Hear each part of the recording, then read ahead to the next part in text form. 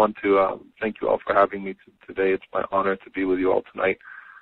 MashaAllah, to have such a focused group of sisters, alhamdulillah, that are consistently meeting and and working on these different topics and things of that sort to better themselves. I also want to point out that I did not write my own bio. I'm not a fan of my own bio at all. I don't know why they put these bios online, but Allah musta'an, I'm stuck with whatever's up there. But in essence, the topic that we're talking about, for those of you that have taken the class that I've taught with Al-Maghrib on Behind the Scenes, we go into a lot of depth on this topic, which is the topic of pride and arrogance. And a lot of times, whenever we talk about pride and arrogance, at least in the English language, it's, the words are really just kind of interchangeable. But in the Arabic language, there are very specific, and in Islam and in the sciences of tazkiyah, very specific types of arrogance and pride that the Prophet ﷺ warned us about. So you have the mother of them all, which is kibr, which is pride. Right? The best definition of kibr is pride. Then you have hubbul jah wa riyasa, which is love of prestige. Al-jah is celebrity or prestige, love of prestige. Wa riyasa is leadership. Then you have al-riya. Al-riya is obviously the love of showing off, or the act of showing off. Then you have al-ujb, which is being self-conceited, or being amused by yourself, being pleased with yourself. Now, going through the different levels here, and obviously because of the shortage of time, I can't really go into detail with each and every single one of them, but all of these different forms of pride are related to each other. They're all related to each other. And because, for example, if a person is consistently involved with people, so you can basically go through each and every single one of these categories, and you can see that one of the main problems, one of the major issues, is that a person is too involved with people's business. And when a person becomes too involved with people's business, and a person does not have enough time to themselves, enough time of solitude and introspection, then they're going to fall into one of these diseases. So, for example, kibr. Rasulullah ﷺ said that whoever has an atom's worth of kibr in his heart will not enter paradise. And, one of the Sahaba said to the Prophet ﷺ, but Ya Rasulullah, a person loves to have nice clothes and nice shoes. And the Prophet ﷺ said, Inna Allah jameel yuhibbul jamal. Allah is beautiful and Allah loves beauty. And he said, but rather kibr, the kibr that would actually expel a person from paradise, is ghamtu nas wa batarul haqq, is to belittle people, to judge people. Ghamtu nas is literally, so it has in it, ghamt as in it belittling and judging. Or judging as a result of belittling that person, not giving them their proper regard, so then therefore you pass a judgment upon them. And then rejecting the truth. And Imam Ibn al-Qayyim rahimahullah, he said about this, he said that the reason why these two types of pride and arrogance actually expel a person from paradise, actually would forbid a person from entering into paradise, is because they are two sole rights to Allah subhanahu wa ta'ala, which are legislation, at-tashri' wal-hukum, legislation and judgment. Only Allah has the right to legislate. So who am I to deny the truth or to express my opinion on a matter when Allah subhanahu wa ta'ala has already expressed that opinion? So in essence, the worst form of pride is intellectual pride. Imam Hassan al-Basri rahimahullah, he said intellectual pride is the hardest type of pride to solve. And subhanAllah, we see people get carried away with their degrees and with their jargon and and their ability to speak eloquently, and then all of a sudden you see them expressing opinions that contradict what Allah and the Messenger sallallahu alaihi wasallam have already spoken of. And Allah subhanahu wa ta'ala, He tells us in the Quran that no one has the right to express and yakuna lahum al-khiyar, not to even have a choice in a matter after Allah and His Messenger sallallahu alaihi wasallam have expressed a choice on a matter. So it's not just saying, akfur bidhalik, I disbelieve in this and I disbelieve in that, but rather it's expressing an opinion, khiyar, after Allah and His Messenger sallallahu alaihi wasallam have expressed an opinion on a matter. So this is a person who becomes overly impressed with his intellect, overly impressed with his jargon, or is trying to escape commitment. Alright, so, if I can't live up to the standard, then I'm going to bring the standard down to my level. right? So if I can't live up to this, then you know what? I'm going to change a ruling that's been there for 1,400 years because I can't live up to that ruling. And this is the worst form of pride and arrogance. You know, we don't even consider this arrogance sometimes, but this is the worst form of arrogance, because look what you're saying to Allah subhanahu wa ta'ala. You know, you're saying that despite you creating me and despite you giving me an abode in this world and giving me all of these blessings that you've given me, I'm not willing to do the basics that you've asked me to do. So not only am I going to not do it, you know, at the very least, a person would admit fault and would admit imperfection on their part, right? And that might be enough, you know, just to at the very least admit guilt and you know, say, you know, I couldn't do it, I tried, or, you know, I need to get better, right? At the very least, you know, you could do that. But whenever, not only are you falling short, but you're not even willing to acknowledge that, and you're bringing the bar down and saying this is where the bar is actually supposed to be. That is the greatest form of pride, because that form of pride deals directly with Allah subhanahu wa ta'ala. You know, you're not expressing, so ghamtun nas is belittling people. Batur al-haq is seeking to belittle Allah subhanahu wa ta'ala, denying the truth or expressing your opinion on a matter after Allah and the Messenger ﷺ have expressed their opinion on something, you're actually trying to belittle Allah subhanahu wa ta'ala, and that's why that is absolute kufr. You know, one letter, one word of the Quran or an authentic hadith, to deny it or to say, I don't agree with this, or I think it means this after the Prophet ﷺ already said what it means, is an attempt to belittle Allah subhanahu wa ta'ala, and no one tries to mock Allah subhanahu wa ta'ala or belittle Allah subhanahu wa ta'ala, except as Allah tells us in Surah Al-Baqarah, يخادعون الله والذين آمنوا وما يخدعون إلا أنفسهم وما يشعرون. They try to deceive Allah and those who believe, and at the end of the day they're only deceiving and deluding themselves, because you're not going to hurt Allah subhanahu wa ta'ala.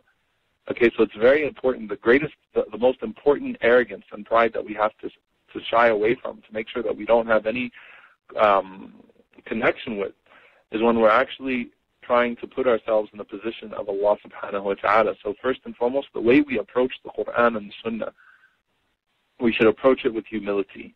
That yes, oh Allah, I'm going to try.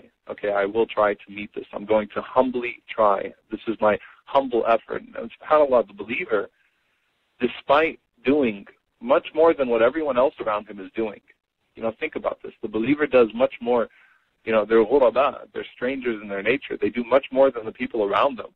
Right? But they are more afraid of meeting Allah subhanahu wa ta'ala than the people around them, and that is humility. Okay? So a person who never prays, a person who, you know, who does not do the basics, you know, that person has no fear of Allah subhanahu wa ta'ala and doesn't care about meeting Him and will openly mock Allah subhanahu wa ta'ala. But a person who tries to present everything that they can, goes to Allah with humility. You know, like, I'm trying my best, and I hope Allah, out of His mercy, will accept it. Not because of how amazing my good deeds are, but out of His mercy will accept it. So if you can't have humility with the Creator, you're not going to have humility with the creation. It's as simple as that. And that's why you'll find people that are arrogant with Allah subhanahu wa ta'ala are arrogant with everybody else. Think about this. You know, atheists, you know, people that are agnostic, people that mock Allah subhanahu wa ta'ala, they're the most arrogant people in the world. They're arrogant not just with Allah, but they're actually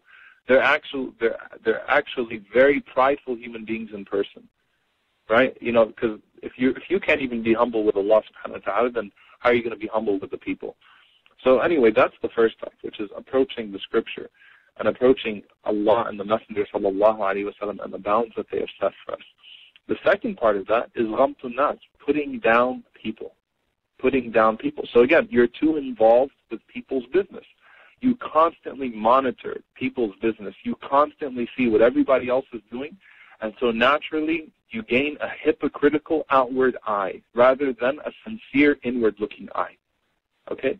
And as Hassan al-Basri rahimahullah said, من علامات إعراض الله تعالى عن العبد أن يسأله فيما لا يعني. From the signs that Allah subhanahu wa ta'ala has abandoned an individual whenever he becomes busy with everybody else's business. So how are you going to be humble when you're constantly seeing everyone's fahsha, everyone's public sins on Facebook, on Twitter, whatever it is, when you're constantly following people and monitoring people's business, when the only conversation in gatherings is talking about how everybody else is falling short. So naturally you're going to start to see other people in a negative light. Right? And subhanAllah, you know, it's when the Prophet ﷺ says that من حسن إسلام المرء, that from the goodness of a person's Islam, تركه ما لا يعني, is his abandoning that which does not concern him. You know, you cannot perfect true submission unless you abandon that which does not concern you, unless you don't keep yourself indulged in that, because that is going to allow pride to seep in, and that's going to corrupt all of your good deeds, right? So in essence, again, you're too involved with people's business, so you start to see the faults of the others. You start to belittle them naturally, okay? Because you see how bad they are all the time, and naturally, Allah subhanahu wa ta'ala has given us all the same amount of time, right? And this within a day. Obviously, some of us will die earlier than others, but Allah subhanahu wa ta'ala has given us all the same amount of time in a day, all right? How you occupy that 24 hours. Every hour that I use monitoring other people's business, I'm not doing muraqabah of myself. I'm not monitoring myself. Every hour that I waste in someone else's business means I'm not focusing on myself. Okay? So it's important to look at the time that you spend on other people's faults and on other people's business so that you don't fall into that same problem. And subhanAllah, as a result of that, not only will you start to look down upon people and belittle people, but your eye will be extremely hypocritical. Okay? As the saying goes, أَتَرَى الْقَذَاةَ فِي عَيْنِ أَخِيكَ. You see a small twig in the eye of your brother, but you don't see a huge tree in your own eye. Meaning what? A person who has a lot of sins, but because they're looking at someone else's sin, and perhaps that sin that the other person is doing is more condemned in society. There's more looked down upon in the community because it has more of a public shameless nature to it. Okay? So perhaps I start to neglect my own sins because I see the other person's sins.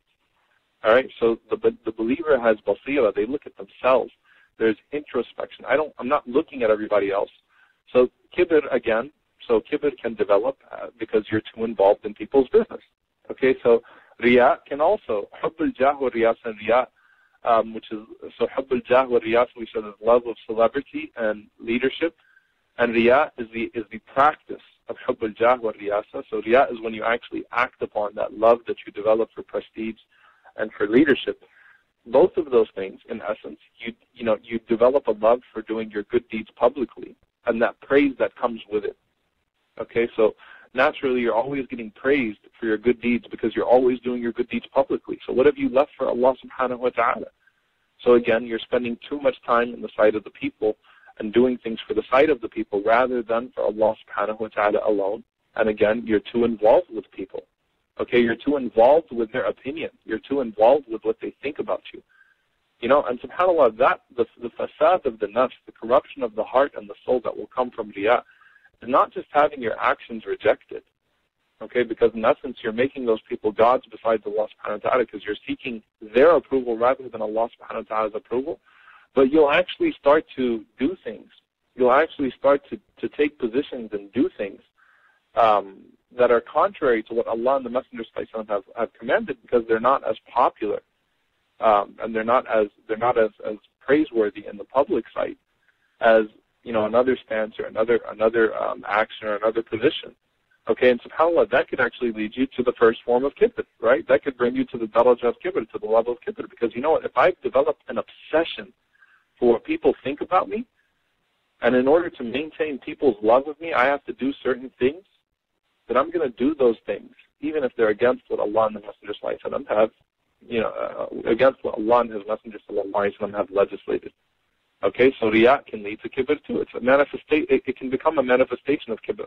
But again, you're looking for the people's approval. So kibr is that you're using your sight to belittle people. Okay, to belittle people. Riya is when you're using the sight of people to motivate you rather than the sight of Allah subhanahu wa ta'ala.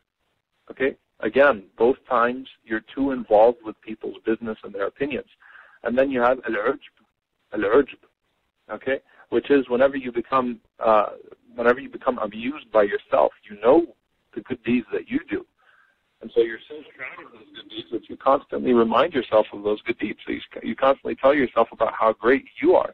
And the Prophet ﷺ said, لَوْلَا تُذْنِبُونَ خَشَيْتُ عَلَيْكُمْ مَا أَكْبَرُ مِنْ ذَلِكَ الْعُجْبُ الْعُجْبُ. if you were not to sin, I would fear for you something far worse than sin, and that's ujb. That's whenever, and he said it twice, ujb, which comes from ajab, right? Something that is amusing, something that is strange, something that is great, right? In great in a unique way. Okay, so al-ujb is when you see yourself in that way. You become amused by yourself. You see yourself as unique, and you see yourself as great. You see yourself as better than the people around you. Again, you know people's faults too much. So now your sight is on yourself, but your sight to yourself is dangerous because you're looking to yourself and you're saying, MashaAllah, I do this, but other people don't do this. You see? SubhanAllah. So again, so you look through kibr, riya, urj, it's a perverted way of looking at things in all of those different categories. Okay, but in essence, a person needs to develop a level of solitude. A person needs to develop a level of introspection. A person needs to have their own accountability that they're taking of themselves in order to progress in this manner. Right? And subhanAllah, we see that ikhlas, sincerity, can cause a person to be entered into Jannah with nothing, with close to nothing in terms of good deeds. They haven't attained much, they haven't done much. So the Prophet ﷺ tells us, for example, about the man who, at the time of his death, ordered that his body be burned to ashes. Cremation in essence. Why? Because he feared Allah subhanahu wa ta'ala. He knew that he didn't do much. And he feared Allah subhanahu wa ta'ala. And Allah subhanahu wa ta'ala raises that man on the Day of Judgment and asks him, why did you do that? And he says, خَشَيْتُكَ يَا رَبَّ أَنْتَ أَعْلَمُ. I was just afraid of you, O Allah, and you know best. And Rasulullah said, فَغَفَرَ اللَّهُ لَهُ بِذَلِكَ. Allah forgave him because of that action. Because of the sincerity behind that action, even though that action is a major sin, because there was sincerity. So sincerity can cause a person with very, very few deeds, to enter into paradise and to be forgiven by Allah subhanahu wa ta'ala. Kibr, pride, can cause thousands of years of worship, as it did with Iblis. Thousands of years of worship to go to complete and utter waste. Okay? What will those thousands of years of worship that Iblis had to his name, what will those thousands of years of worship do for him on the Day of Judgment? Absolutely nothing. Zero. Right? Zero. Why? Because a little bit of pride spoils a lot of good deeds, whereas a little bit of sincerity extols very, very few good deeds. It magnifies the blessings of very, very, very few good deeds. So trying to find ikhlas in your a'mal, sincerity in your actions, trying to look for sincerity in your actions, and that takes introspection, that takes contemplation, that takes sitting down with myself and thinking, is this for Allah? Is this for Allah? Is this for Allah? Is this for Allah? Reminding yourself, is this for Allah? Is this for Allah? Ask yourself, and this is the crux, the essence of renewing your intention before every ibadah. It's not something that's spoken. Speaking it has the opposite effect. We don't speak our intentions. That's riyah. You don't speak your intentions. That's a form of arrogance. Renewing your intentions is the thought process that you go through before you do any good deed. The reminder that you give yourself, and the reminder that you give yourself is greater than any reminder you'll hear from anybody else. The reminder that is an honest dialogue between you and yourself that leads to an exchange between you and Allah subhanahu wa ta'ala is greater than any khutbah, greater than any lesson, greater than any lecture you will hear.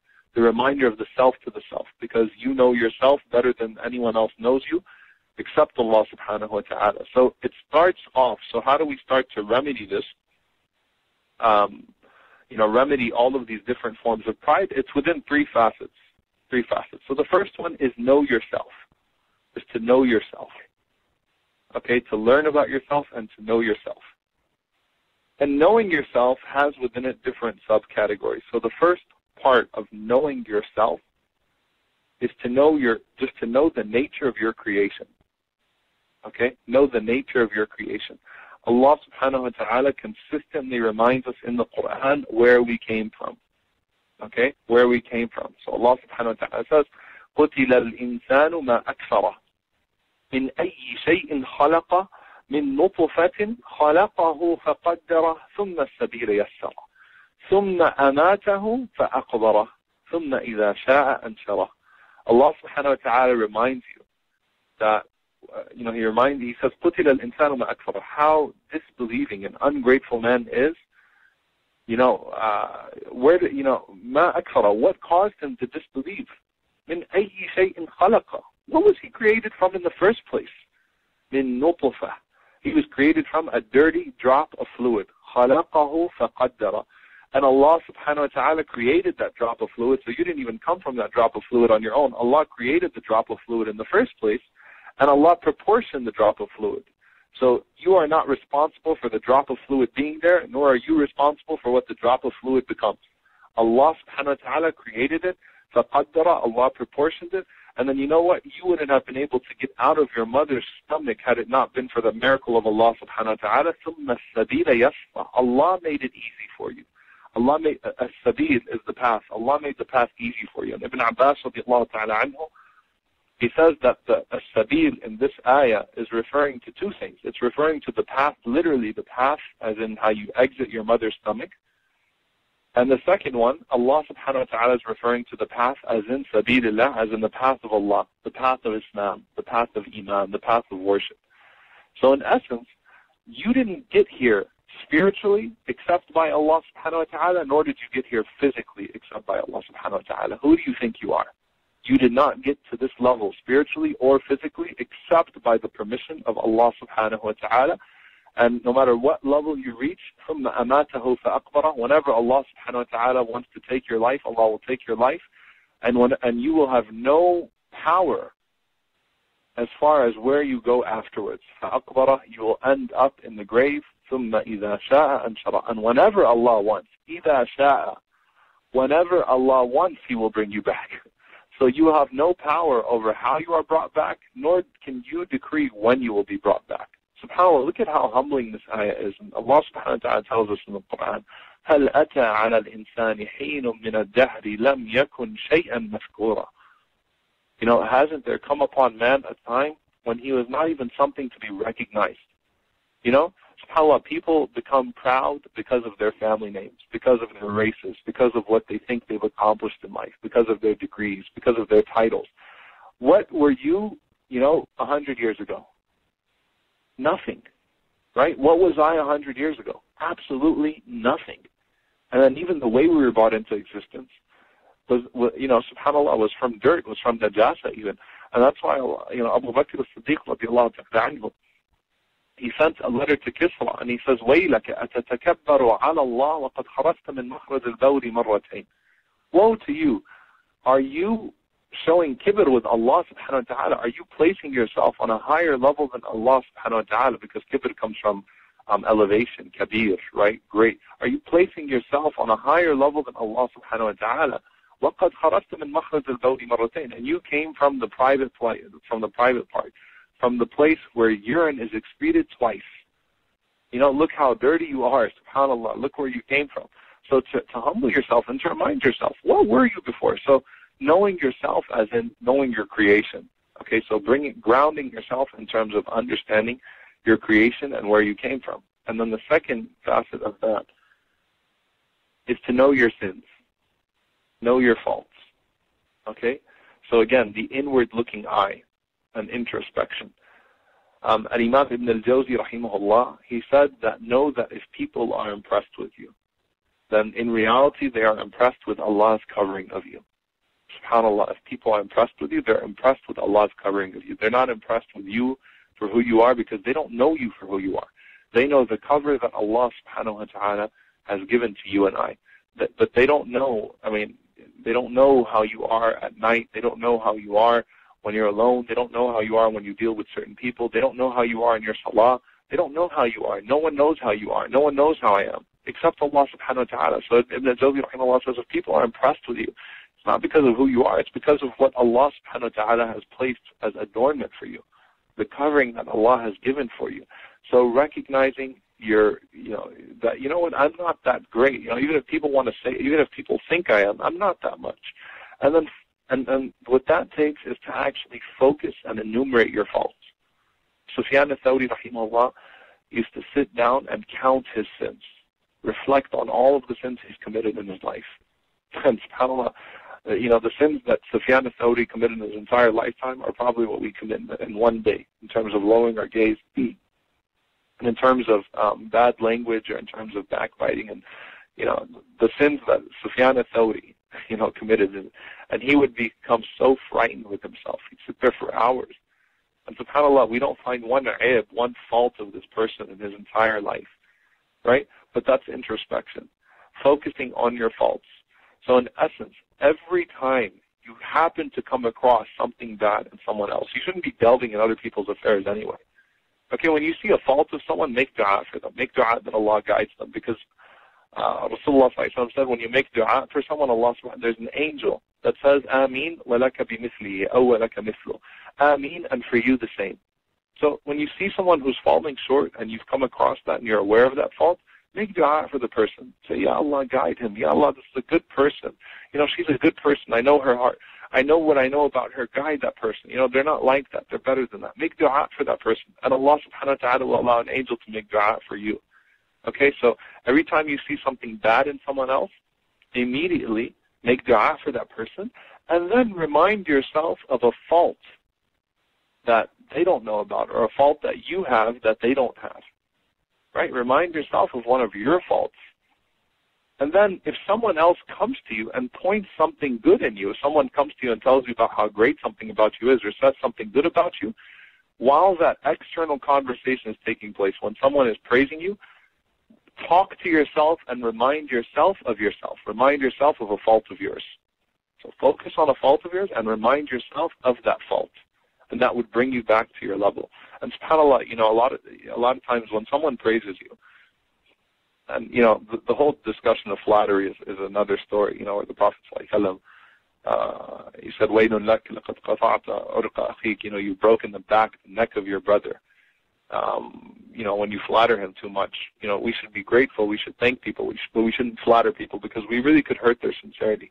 But just an advice, honestly, when someone praises you, don't respond back and say, no, I'm not like that, and no, you don't know what you're talking about, because if you do that, they're going to praise you more. Right? It's going to lead to more praise. Inadvertently, it's going to lead to more praise. So when they do that, just put your head down and talk to yourself. Say astaghfirullah and tell yourself about the faults that you have. Remind yourself of the faults of yours that people don't know about. And then the last one is whenever, remind yourself of your lack of private good deeds. And Imam Sufyan al-Thawri, rahimahullah, he said, every deed that I have manifested to the people, I do not count it as being anything. SubhanAllah, every deed that I have manifested to the people, I don't count it as being anything. Okay, so look at, when people say, mashallah, for your good deeds and things of that sort, remind yourself about, how you're falling short on a private level. So that would cause you to increase on a private level. So again, reminding yourself of yourself. And this is, again, it comes from interacting with people too much, getting too involved with people's business and getting too involved with people's opinion. And subhanAllah, this is more on the kibr issue, to know yourself more than anything else on the issue of kibr.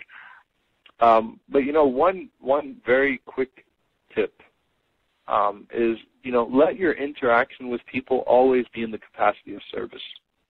Either you're serving them with a smile, either you're serving them with your good character, with good manners, you're lighting up their day, you're making them feel better, you're giving them nasiha, right? You're enjoining good and forbidding evil. And that's the spiritual service, if you will, giving someone a smile, and then physically serving people.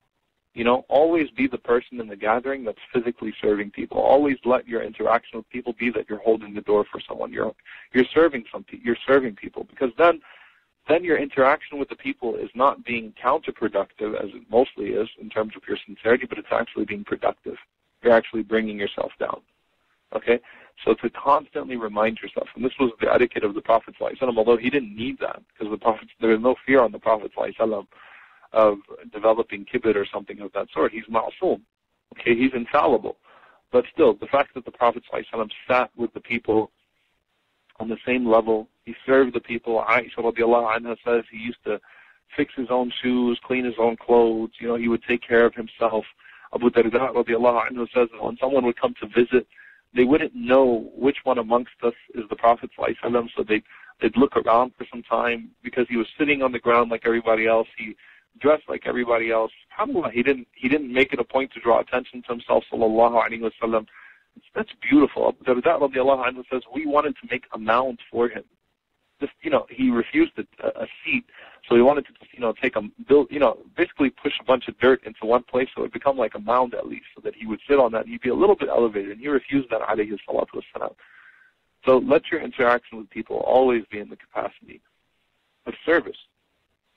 So that's the first facet, again, which is to know yourself. The second one, which is to know your Lord subhanahu wa ta'ala, to know Allah subhanahu wa ta'ala. And this is really what it boils down to in terms of, a person who knows Allah subhanahu wa ta'ala will know themselves, and the person will know themselves. Okay?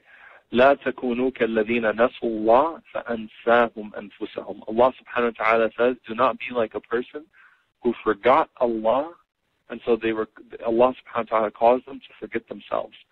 So when you know Allah subhanahu wa ta'ala, you'll accomplish the first one. When you know your Lord, you'll accomplish knowing yourself anyway. Okay? Why? Because you will come to understand that, you'll think of all the favors Allah has done for you, all the good Allah has done for you, how helpless and dependent you are upon Allah subhanahu wa ta'ala. Right? And all of those are humbling factors. Okay? The things Allah has let you go with. All right? And then, so that's as far as the pride aspect. And then as far as riyā is concerned, as far as showing off and things of that sort and manifesting your deeds to the public and developing that type of arrogance, Allah subhanahu wa ta'ala says in the Quran, وَلَا ذِكْرُ اللَّهِ أَكْبَرُ. And the mention of Allah is greater. وَلَا ذِكْرُ اللَّهِ أَكْبَرُ. Not وَلَا ذِكْرُ اللَّهِ أَكْبَرُ. وَلَا ذِكْرُ اللَّهِ أَكْبَرُ. And Ibn Abbas radiallahu anhu says, and you hear this at the end of every khutbah and things of that sort, وَلَا ذِكْرُ اللَّهِ أَكْبَرُ. Ibn Abbas says, that's not your mention of Allah, that's Allah's mention of you. When Allah mentions you. So in essence, you're seeking the mention of Allah subhanahu wa ta'ala. As Allah subhanahu wa ta'ala says in the Hadith Qudsi, when Allah subhanahu wa ta'ala says, فَمَنْ ذَكَرَنِي فِي نَفْسِي ذَكَرْتُهُ فِي نَفْسِي. Whoever makes mention of me to himself, I make mention of him to myself. وَمَنْ ذَكَرَنِي فِي مَلَئٍ ذَكَرْتُهُ فِي مَلَئٍ خَيْرٍ مِنْهُ. And whoever makes mention of me to a group, then I make mention of him to a greater group. Okay, in front of a greater group. فِي مَلَئٍ خَيْرٍ مِنْهُ. Amongst the angels and malaika and things of that sort. So in essence, instead of seeking the praise of people, seek the praise of Allah subhanahu wa ta'ala. And actually imagine the praise of Allah subhanahu wa ta'ala. And look for that praise of Allah subhanahu wa ta'ala. Right? And have confidence that Allah subhanahu wa ta'ala is making mention of you and is rewarding you whenever you do things seeking His pleasure. And if you can start to know Allah subhanahu wa ta'ala and develop that relationship with Allah subhanahu wa ta'ala, then you won't care about the people. Right? If there are two people that are sitting in a room, one of them is of a much higher level and status. Okay? Not just in a pompous way, but just in every way possible. One of them is far greater than the other. And you enjoy conversing with that person. You know that you benefit from conversing with that person, things of that sort. You're always going to choose the one who is really of that high quality and high status, right? In essence, Allah subhanahu wa ta'ala is always with you, right? Obviously not physically in that regard, but the point is that you always are having this choice between Allah subhanahu wa ta'ala, the sight of Allah and the sight of the people. Okay? So when you develop a relationship and an awareness of Allah subhanahu wa ta'ala, as Ibn al-Qayyim rahimahullah said, لا يعرف الخلق والخالق أحد ثم يؤثر معاملة الخلق على الخالق. No one knows al-khalq wal-khaliq, the creation and the creator, and then chooses to do mu'amala, chooses to be dealt with by the creation rather than the creator, chooses the sight of the creation rather than the creator, chooses the approval of the creation rather than the creator. Right? Because he has a relationship with the creator, so he knows himself, he knows his position. You automatically know your role. Okay? You automatically learn your own role whenever you know Allah subhanahu wa ta'ala. And, Bishr al-Hafi, radiallahu ta'ala anhu, he said, do not seek to be celebrated in dunya, because that might deprive you of being celebrated in the akhirah. Right? So even the mention of Allah subhanahu wa ta'ala on the Day of Judgment, the mention of Allah subhanahu wa ta'ala in that crowd, some people would have done everything for the sake of people, and Allah subhanahu wa ta'ala will say to them, as is narrated And Muslim Imam Ahmad, in the authentic hadith, Allah would say to those people, اذهبوا إلى الذين كنتم تراؤون في الدنيا فانظروا هل تجدون عندهم جزاء. Run to those people that you used to seek approval from in the dunya and look to see if they have anything to give to you today. They'll have nothing to give to you that day. They can't. لا ينصرونكم ولا ينتصرون. They don't. This is of course talking about shirk and the gods and things of that sort, that they can't help themselves, nor they can't help you, nor can they help themselves. And this also reveals shirk al-mahabba, which is loving someone the way you should love Allah subhanahu wa ta'ala, working for the approval of someone the way you should be working for the approval of Allah subhanahu wa ta'ala. They won't be able to benefit you, nor will they be able to benefit themselves. So knowing your Lord is extremely crucial and extremely important in that time. And subhanAllah, where does the time go? I'm already at the last 6 minutes of this before Q&A. So the third one is to remember death. Remember death. Why remember death? Because we all end up in the same situation. So when you feel proud of yourself, when you feel a sense of pride and a sense of superiority, remember that you will be decayed bones in this world. And the only thing that would have any form of nobility would be the soul. And if you haven't worked on beautifying the soul, then you would be a disgraced person at the time of death. Because the bones and the stature and the status, all that will do nothing for you at that point. The only thing that is noble is the soul at that point. Okay, everyone will be equal. People of different, people that have different levels of wealth, people that have different levels of fame and popularity, people that come from different races and backgrounds, whatever it is, everyone is going to be equal at that point. So, remind yourself so that you don't belittle people. And at the same time, so this is also a way of knowing yourself. Ka'b al-Quradi was one of the close friends of Umar ibn Abdul Aziz, rahimahullah ta'ala. And one time he walked in on Umar ibn Abdul Aziz after returning from a journey. And this was a time that Umar ibn Abdul Aziz became the Khalifa. And we know when Umar ibn Abdul Aziz became Khalifa, he deprived himself of many things. So he put aside much of this dunya.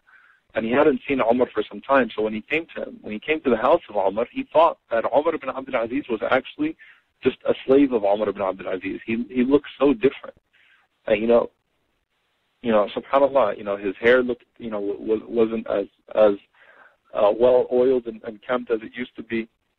His clothes were shaggy. The house that he lives in is no longer a palace; it's a mud house. And Ka'b was shocked.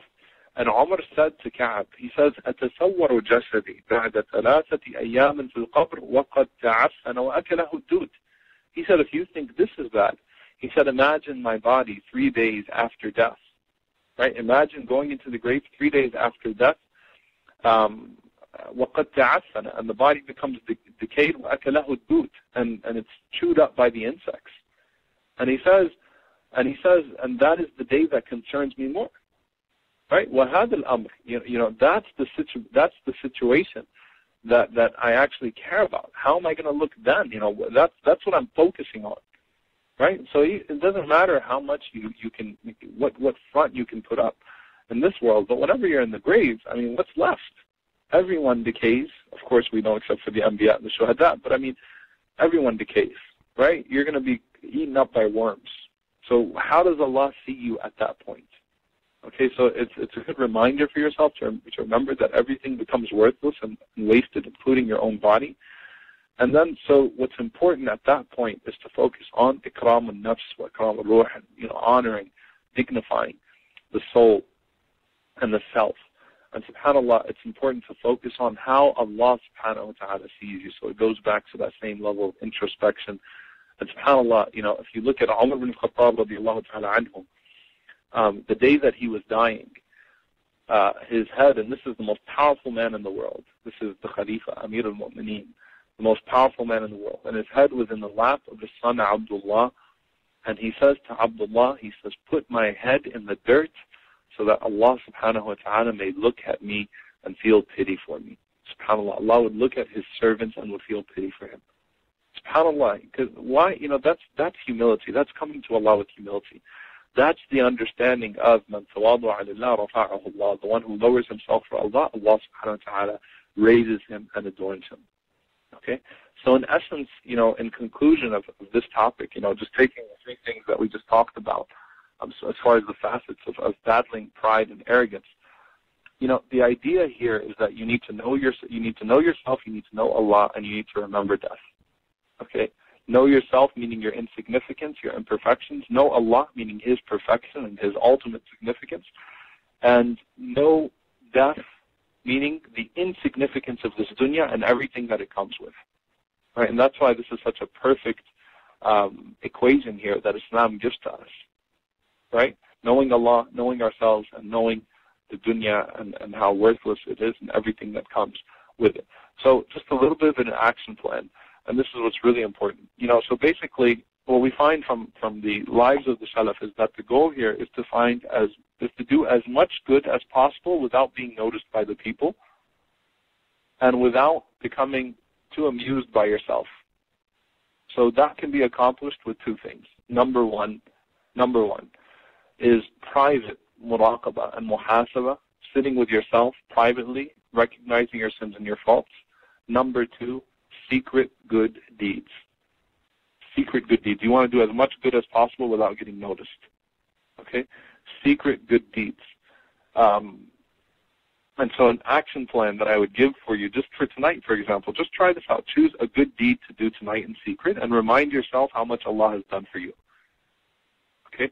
So choose a good deed to do tonight in secret, whether it's some sadaqah, a small amount of charity, it's some rak'at, some fasting, something good that's just between you and Allah subhanahu wa ta'ala. And then after you do that, in order to protect yourself, remind yourself of your sins and remind yourself of how much Allah has done for you, even though you did not deserve it. Right? So in that way, again, and this is especially, I recognize that this is a sister's halaqa. A lot of times, and this is an unfortunate reality on a community level, that, the sisters do not get the same amount of praise and recognition, nor are they out on the front lines, as much as and that's not because of any incapability or incapacity on the part of the sisters. Actually, the sisters are much more active and much more energized and more determined to learn than the brothers usually. But again, just because of culture or whatever it may be, the sisters don't have, that level of recognition and respect sometimes. But subhanAllah, look at the recognition from Allah subhanahu wa ta'ala more than anything else. And, even just within itself, even though, a woman's function is not just to be a mother and a wife, it's not just that, but there's no doubt that, that the greatest reward is in motherhood, for example. Why? Because you're an institution at that point, And subhanAllah, the mother might be unrecognized and unappreciated, but subhanAllah, she's an institution at that point. The point is that don't belittle what Allah has given you to please Him. That will be unappreciated by people, but that will be appreciated by Him. Don't just look for the glamour. Don't look for the fluff. Look for what's going to please Allah subhanahu wa ta'ala and the things that can have maximum effect. وَلَا تَحْقِرْ مَعْرُوفًا, as the Prophet ﷺ said, do not belittle any good deed, and focus on those things also, inshaAllah ta'ala, so that you can do away with that arrogance and pride. And it is crucial, as I said, every single one of these forms of arrogance and pride includes an overindulgence. An overindulgence in what is, and what's going on in other people's lives. So our circles and our discussions and our gatherings should have nothing to do with the shortcomings of everyone else, but rather they should be focused on bettering ourselves. And if you're not leaving that gathering a better person, then it's a gathering that you don't need to be in. Okay, if you're not leaving from a gathering as a better person, it's a gathering that you don't need to be in. Okay, and it's going to be a source of regret on the Day of Judgment. So inshallah ta'ala, we're going to go ahead and take, we'll take some questions inshallah ta'ala. I do want to mention though, just quickly, if it's okay, I apologize, I didn't get a chance to talk to the sisters before this, but inshallah ta'ala, for those of you that know, I do teach classes online on a university level with Mishkai University, but on a routine level, with ILF, with Islamic Learning Foundation, ilftexas.org. And one of the classes that I'm going to be teaching soon, it'll be a seminar in Houston, inshallah ta'ala, in May, but it's very relevant to this topic, which is why I'm mentioning it here, is about how to maintain an Iman rush. It's the name of the class is actually maintaining a lifelong Iman rush, because a lot of times after a class, after a Halaqa, you start to fall short and you don't move forward. You don't get to progress. So inshallah ta'ala, that's a class that I'll be teaching, and it'll be online, inshallah. You could get more information on Facebook, or you can get more information through ilftexas.org. And you know, it's very much relevant to this topic and to what you guys are doing also with Habibi Halaqas. May Allah reward you all. May Allah subhanahu wa ta'ala bless you and adorn you with the beauty of Iman. Allahumma ameen. And inshallah ta'ala, I'll go ahead and I'll hand it back over to the moderator to see how we can take questions. Jazakumullahu khairan. The first question that came in, it's about, I'm paraphrasing for brevity, that people, they're working for the sake of Allah, but they're afraid that it might be taken taken as riya, or they get scared that people might think they're trying to show off. So the sister's asking, should we stop doing that good work? How to strike balance in doing good work and being afraid of riya?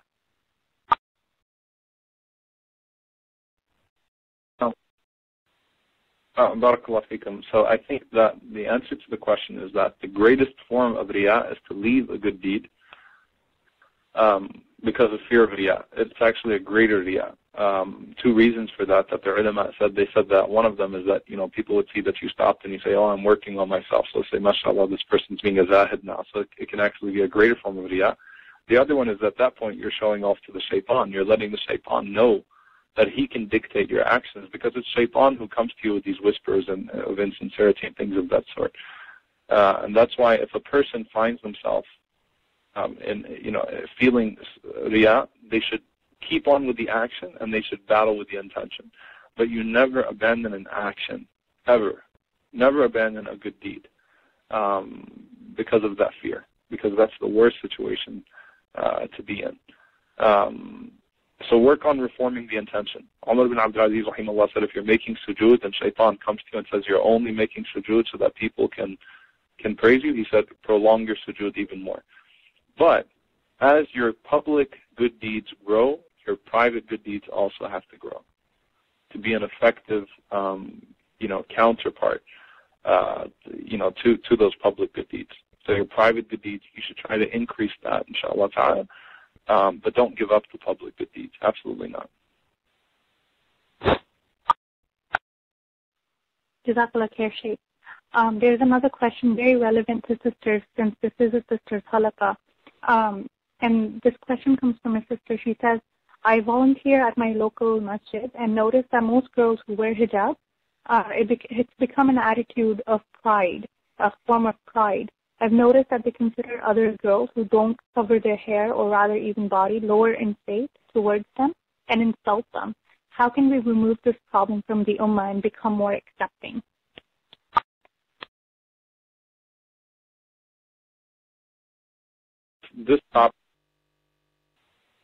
I think that this topic is one that requires a lot of balance. Unfortunately, I see a lot of imbalance when it comes to the topic of hijab. So on one hand, yes, you do not want to judge sisters that don't wear hijab. You don't know their state before Allah subhanahu wa ta'ala and your state before Allah subhanahu wa ta'ala. However, on the other hand, the ruling on hijab cannot be mistaken. It's been the same ruling for 1400 years, and it's only in modern times when we have these perverted interpretations that come out that people are saying, well, you don't have to cover the head and those types of things. So, so in essence, again, the idea here is that we have to find the balance between the two. Number one, it's very simple. Iblis thought he was better than Adam alayhi salam because of his ibadat, because of his good deeds. That was what he actually meant when he said, خَلَقْتَنِي مِنْ نَارٍ وَخَلَقْتَهُ مِنْ طِينٍ. He used that as a cover-up to say that you created me from fire and him from dirt. But what he actually thought was that he was better because of his good deeds. Okay? Because of his worship and everything that he's put forth. And that's why he hated Adam alayhi salam in the first place. Why does this guy get to come along and take all of this reverence? When I've been worshiping you this entire time. So the idea here is that if your good deeds are making you belittle people and take you away from Allah subhanahu wa ta'ala, that's a lot harder to be forgiven by Allah subhanahu wa ta'ala than a sin. At least that person might be forgiven for their sin and recognition of their state before Allah subhanahu wa ta'ala. The other thing, so that's for the person who's looking down upon the other and things of that sort. Now the other side of that, as far as acceptance is concerned, we have to accept people, but they need to, everyone should come to Islam as they are and as Islam is. So come to Islam as it is, as you are. Islam cannot change for people. Okay, people need to learn to change for Islam. The religion is perfect. And what that means is that, again, for the individual, don't worry about what other people say about you, and don't worry what other people, how other people look down upon you and things of that sort. It's about how Allah subhanahu wa ta'ala sees you. Now, if a person does not wear hijab, does that mean that they don't love Allah and the Messenger sallallahu alaihi wasallam, or that they're not beloved to Allah and the Messenger sallallahu alaihi wasallam? No, it doesn't mean that. I mean, when Nu'ayman radiallahu ta'ala anhu was drinking alcohol and was getting drunk, Rasulullah sallallahu alaihi wasallam said that he loves Allah and His Messenger, and Allah and His Messenger love him. Subhanallah, and that's a person who's drinking alcohol. Right? I mean, that's a great testimony from the Prophet sallallahu alaihi wasallam. So, obviously the idea here is that the action of not covering the awrah, whether it's the hair, whether it's the legs, whatever it may be, is certainly something that is not beloved to Allah subhanahu wa ta'ala, it's displeasing to Allah subhanahu wa ta'ala. But we don't know the hearts of any individual, and we have to steer clear of that and be very careful from that. Not to pass judgment on anyone, despite whatever they're doing. I mean, Rasulullah told Usama bin Zayd radiallahu ta'ala anhu, when Usama saw a person in the battlefield, and as he was an enemy, and then he said, Ashhadu an la ilaha illallah wa ashhadu anna Muhammadan Rasulullah, just as Usama was about to kill him, and he killed him anyway. And I mean, obviously, it seems like this guy spent his life fighting Islam. Just the last moments, he just said the shahada to try to get out of death. But the Prophet ﷺ was upset with Usama. He admonished him. He told him, "Shaqaqta an qalbi," did you check his heart? So I mean, if that's for a person who's in the battlefield actively fighting Islam, then what about a Muslim who's in the ranks of the Muslim trying to do good, but maybe falling short in this regard? So it's important for everyone to look to themselves and how they're falling short. That doesn't mean you don't give advice to those sisters, but you give advice in a loving and beautiful way. And humility shows itself in the way that you talk to other people, and arrogance will translate into the way that you talk to other people also. Allahu A'lam. Jazakallah khair once again, Sheikh. And there's a lot of sisters asking for advice or pointers or tips on how to boil down this topic, or how to teach their kids or teenagers from suffering from kibriya or ujub. Like how can they teach their kids about this topic? Do you have any advice for us, inshallah?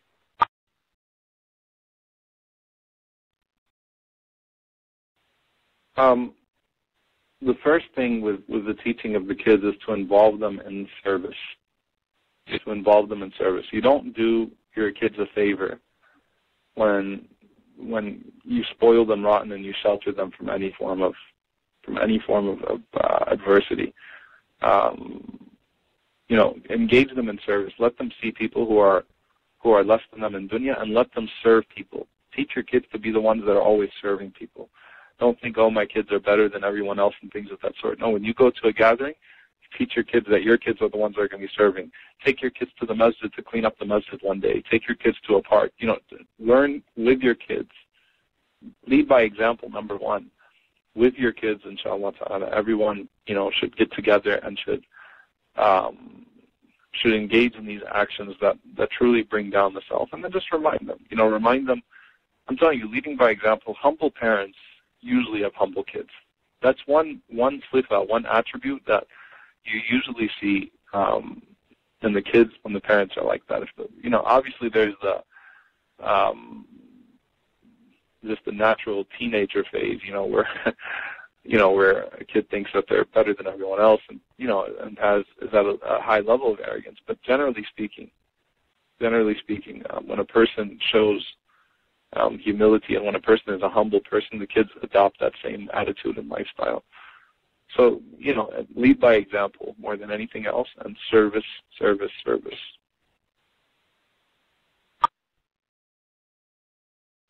Jazakallah khair.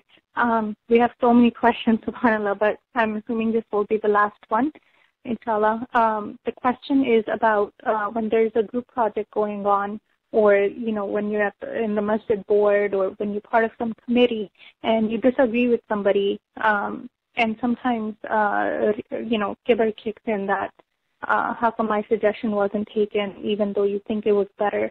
What is something you can do in that situation when people disagree with you or you disagree with people?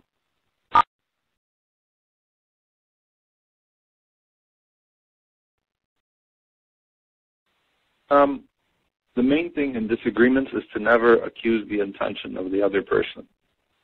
Say that maybe that person misunderstood something, or maybe that person sees something in a way that I'm not seeing it. Maybe they're noticing something that I'm not. Perhaps I'm wrong. And but again, never accuse the intention. A lot of times in these board discussions, or in Halaqa or power struggles in the masjid, whatever it is, this person's only doing that because they want fame. This person's always trying to be seen. That is actually shirk. That comes right under Ghamtun Nas. I think I posted this on Facebook a few days ago, right? To judge someone's intention is to belittle them, and that's a form of shirk. That is judging them. Of course you're belittling a person when you say that person's only doing it for this and that person's only doing it for that, and I bet they wanted to do this and what they were really trying to do, and they're always trying to do this. So avoid discussion of anyone's intention. Recognize the other person as a partner, as a brother, as a sister that's trying to reach the same goal as you, and never allow that view to change. And if your view is changing in that regard, then you need to withdraw yourself. So never allow yourself. Shaitan will come to you and will tell you, he's only doing it for this, he's only doing it for that. You have to be able to try to tune those thoughts out, not entertain those thoughts.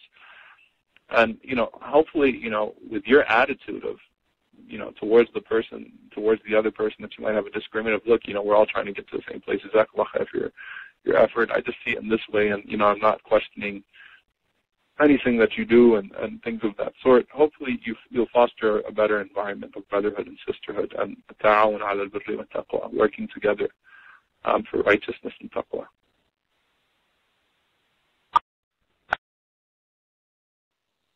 Jazakallah khair, Sheikh. I think that's all the time we have. I want to make sure that we stick to the time that we had discussed. So I just want to say Jazakallah khair so much from everybody. We've had a lot of people send in, saying Jazakallah khair to you, and Jazakallah khair from us at Habibi Halaqas for taking out the time and doing this for us and all of the sisters. I ask Allah subhanahu wa ta'ala to place barakah in your work and to bless you and your family with the best of health and iman. I mean, a lot of people have been asking that about the recording of this webinar, and yes, it will be posted online in a few days, inshallah. So anybody who couldn't listen in or you missed something, inshallah, with notes, it will be posted online. I just want to go over our official sponsor again because I realized there was some disturbance in the beginning. So our official sponsor for this webinar was Islamic Design House, the Canada branch. So do visit them on their website, islamicdesignhouse.com/Canada, and keep an eye out on our website, habibihalaqas.org, for some special offers coming up with Islamic Design House. Sheikh, if you have any last words, go ahead. But other than that, Jazakallah khair so much once again for doing this for us. Jazakumullah khairan to you for inviting me and for having me today, and for everyone who attended. My last words of nasiha is to be consistent with these halaqas, inshallah, for everyone that's attending. Don't look to who the speaker is and don't look to what the topic is. Be consistent. You never know what point of benefit you will receive. So consistency is a very, very important factor in spiritual development and growth. So keep it up, inshallah, whether it's with Habibi Halaqas or some other, classes and things of that sort. Just always have that level of consistency, and don't say it's this speaker, it's this topic, and I can't benefit from this speaker, and I've already heard this topic. So focus on that, inshallah. And jazakumullah khairan to all of you for attending. Barakallahu feekum. Assalamu alaikum wa rahmatullahi wa barakatuh. Jazakallah khair to everybody who attended. We'll be in touch very soon through our Facebook and our emails, inshallah. Assalamu alaikum wa rahmatullahi wa barakatuh.